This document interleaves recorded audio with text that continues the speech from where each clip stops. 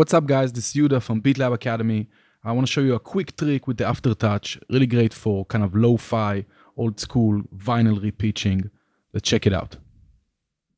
I'm going to create a new MIDI track. I'm going to load a grand piano. And first thing I'm going to do, let's go packs, creative extensions. This is a free pack you can download. I'm going to load a color limiter. It's a cool new limiter you can use. Let's add some color. That should be fine. Just a tiny bit. Okay, now for the trick. Let's load from the core library. I'm going to go under Devices, MIDI Effects. You guys all have it built in if you have Ableton Suite. Max MIDI Effect, Expression Control.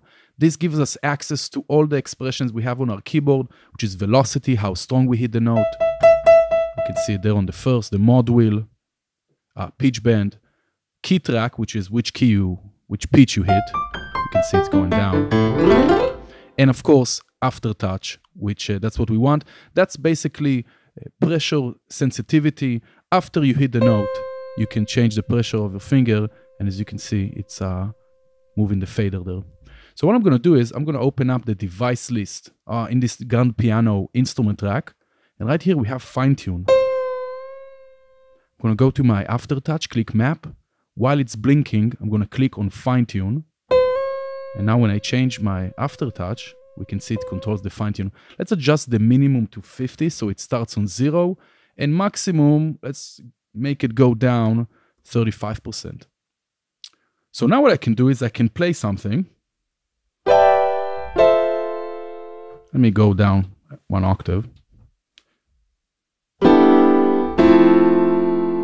And as I change the pressure on my fingers, it's slightly repitching, tiny bit fine-tuning the sound,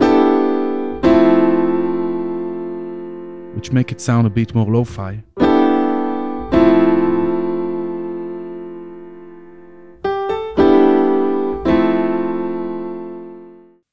Sweet, so that was the trick, Aftertouch. Not a very common type of expression, but so useful as you can see for pitch and some other elements. Let us know how you use Aftertouch and what kind of videos you want to see. I'm Yuda for BeatLab. We'll catch you soon.